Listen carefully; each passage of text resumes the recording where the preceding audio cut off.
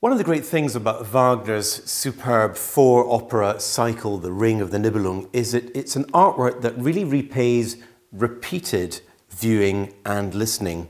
Every time you come back to this score under the baton of a new conductor, there are new elements in the score which spring to the ear. Every time you see a new production, you're aware of new elements of the story. So the Ring cycle isn't just for Christmas, it's certainly something that's for life.